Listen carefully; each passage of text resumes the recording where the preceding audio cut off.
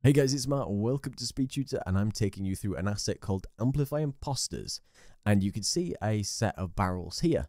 One set is the normal and one set is the imposters. You might ask me, what are imposters? These are meant to be specifically used for background assets, so you take a high polygon or any sort of reference asset, and then you can make a very low polygonal style mesh, which is used as a custom shader to reproduce that, to save on draw calls and to save on vertex count within your scene. It may up the memory slightly because it uses a custom shader and other things like that, but it's something to take into account. This is great on using any object that you want to use as background props, and you can use this in Unity's LOD system, so you can pretty much cull away objects which will change at distance. So if you see here, these are all the imposted versions of the asset, and only when we obviously use a Unity LOD group do they become the high resolution version. So I've got a bunch of barrels here. Can you actually tell me which is the real set of barrels and which one's the imposter?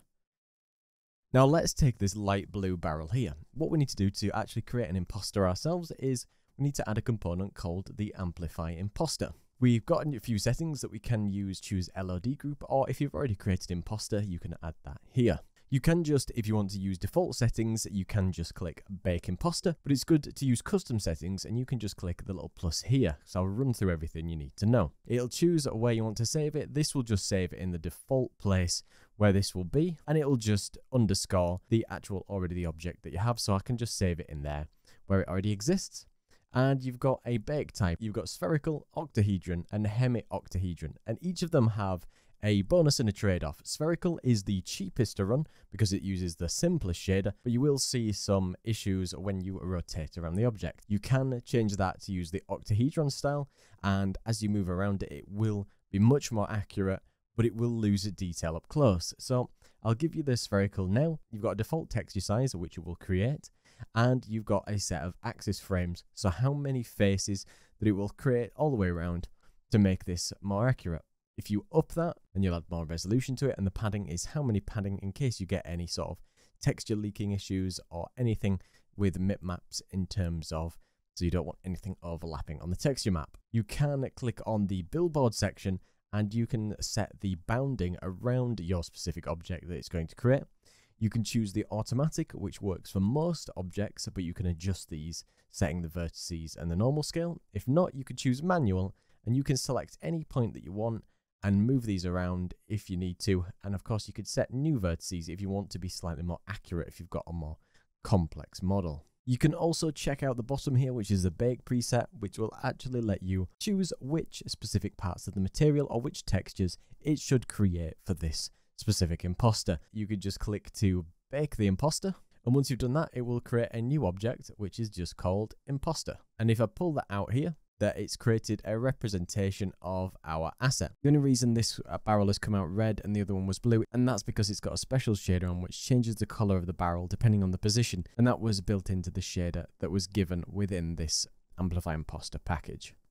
And of course, this one does look a little bit more janky because we're quite close up, and imposters are meant to be used to be objects that are in the distance, so if you did see something and you wanted it in the background, that's perfectly fine.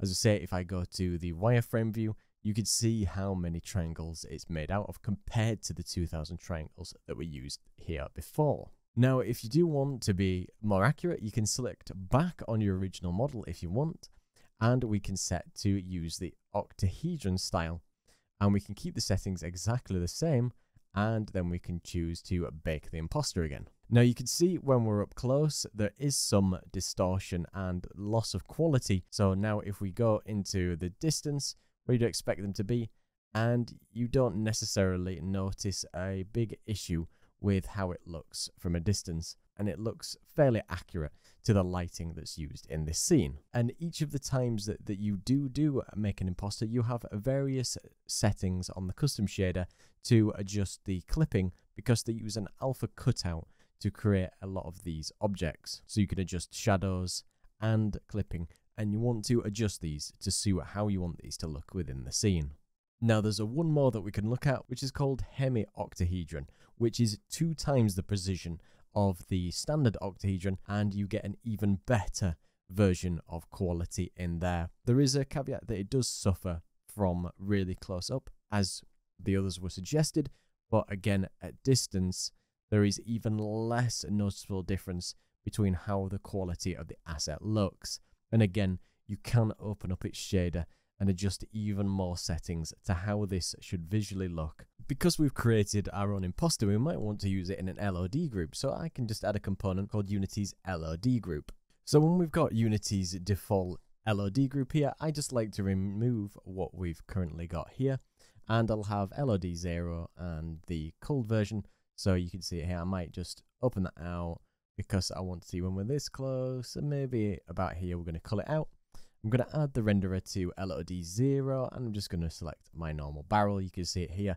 We use it normally, and when we get this distance, it's culled out. Now, that's great, but we want to be able to add one of our imposters that we create to this section. So you can see now down here in the Amplify shader imposter, you could see that we've already got our imposter asset that it's using, and it already finds the LOD group that we've just added. Because we added in the LOD group, I would recommend to remove your Amplify Imposter component if you haven't already, and just make sure that you make another creation of that.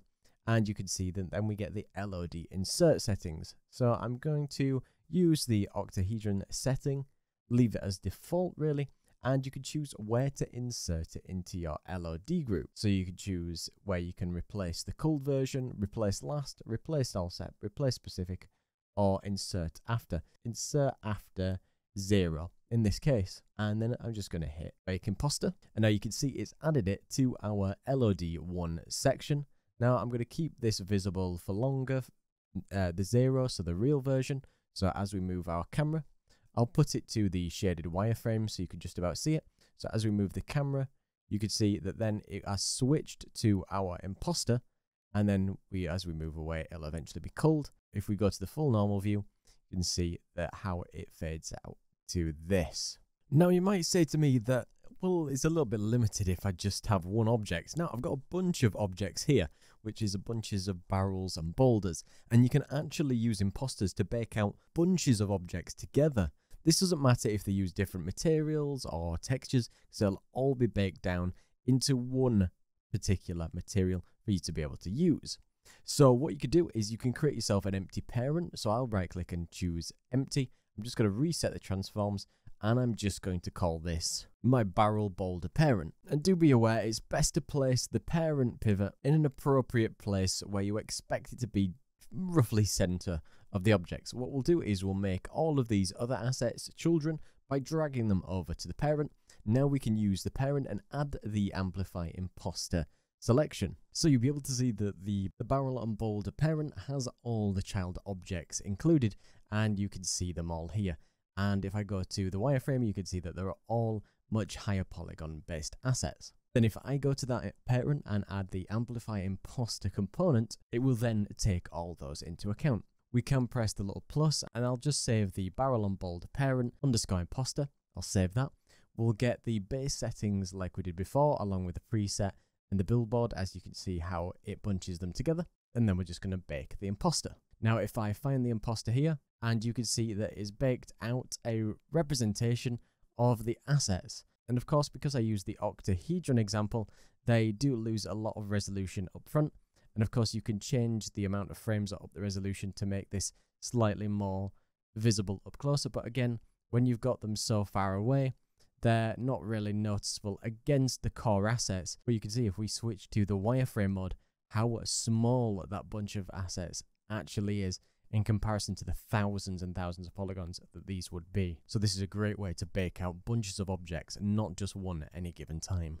If you do want to install this asset, you can find this in the package manager. Go to Window, Package Manager, and go to My Assets, and then you can search Amplify Imposter, and then you can just add that to your project, and it's pretty much ready to go, other than if you want to install the URP version, and there will be a pop-up in the middle of the screen which will let you install all the examples. So if you do like this asset, be sure to check it out on the Unity Asset Store, because it's a great one to get hold of if you're looking to save on performance and you find this useful for you. And if you like this video, be sure to throw a like on it, and make sure you subscribe because it helps me out massively. And do be sure to check out my Patreon as well if you want over 225 different scripts, assets and projects you cannot find anywhere else. Big thank you to all my patrons, special thank you to Verishutha and Party of 10 for their amazing support, and thank you to everybody else who comes to watch the video. Don't forget to like, comment and subscribe. Cheers.